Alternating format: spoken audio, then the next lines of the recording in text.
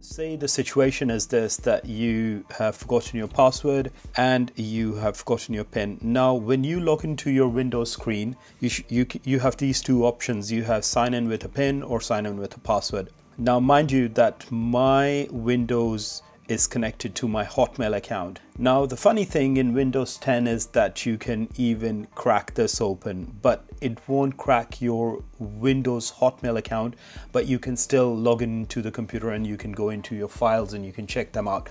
So the situation is that you have a Hotmail account or you have got local administrator and your computer is locked. How would you basically get into it?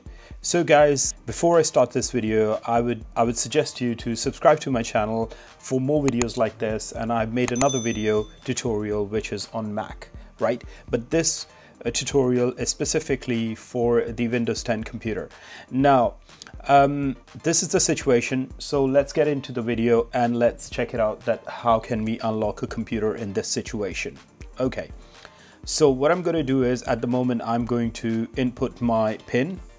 Say for example this computer is the other computer is locked, and this is your other computer where you have to get the software and you have to do all the stuff and then put it onto the computer which is locked. Okay, consider that as computer B. What you need to do with this computer B is that you need to go onto a website, but it needs to be a Windows computer, right? So this website is called LazySoft. I'll put a link in the description. So just Google LazySoft, go into downloads, and over here you've got two versions. You've got the professional edition and you've got the home edition. All you need is the home edition, which is free. Click download. I've already downloaded it, right? After it's downloaded, you just need to install the software. That is the software over here, right, which I've already installed. And this LazySoft suite is the home edition. Right, so what you need to do is, on this computer B, you need to run this piece of software. Now, what would happen is that, again, remember, computer B has also got Windows 10, not Windows 7. You need a USB stick. So just take any USB drive. Say, for example, I've got this USB, and what you need to do is you need to stick this into the computer B. And then on the software, what you need to do is you need to go into burn CD USB launch bootable. Okay, so over here it'll give you an option saying please select the Windows version of the target computer. So the Windows version of the target computer is 10 64-bit. Most likely it's going to be Windows 10 64-bit, but this is a tutorial for Windows 10 computer A, which is locked, and computer B, which is not locked, where you're going to prepare the software to use in computer A. Right, so you get this Windows 10, you hit next, and it will basically prepare a USB stick. I'm not going to do it because I've already done it, right? It's very simple. Then what you need to do is, then you need to restart your computer which is locked. Now, what you need to do is take that USB stick and stick it into the computer which is locked. So here we are, guys. We're at the computer which is locked at the moment, and I have prepared the USB stick from computer B, and I've just inserted it into my computer A, which is locked.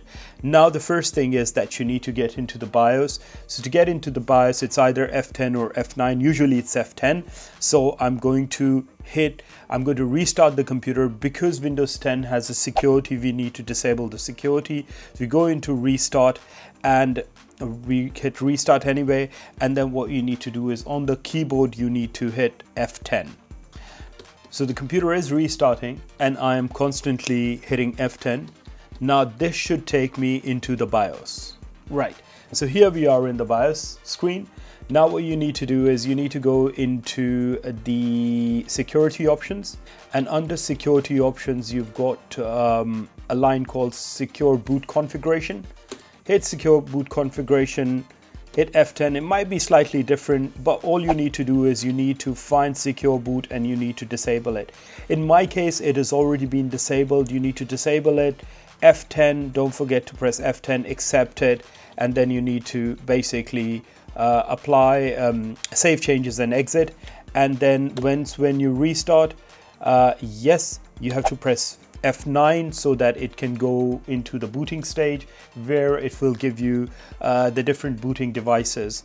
So I'm hitting F9 now just to see what booting options do I have. So I've got these boot options. So the thing is that I have these boot options. So that's the UEFI boot option. You're not going to choose that. You have to go into the legacy boot sources. You have the hard disk, you have the WDC, blah blah blah, and then you have the SanDisk. So my USB stick is the SanDisk. So I'm going to tell it to boot it from here. I'm going to point it here, and I'm going to hit enter. So what it'll do is basically it'll start loading that piece of software which we prepared from LazySoft from computer B, right? And this is the lock computer. So you've got two options over here, LazySoft Live CD EMS enabled, or it says Windows Memory Diagnostics. What you need to do is you need to hit the LazySoft Live CD EMS and click enter.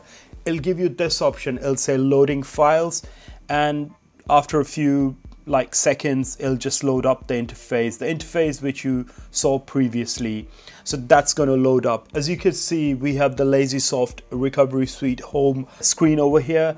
Over here, you've got all these options, but most of these options are for the professional version because we've downloaded the free home version. So the only option we have is the password recovery because this tutorial is for the password recovery.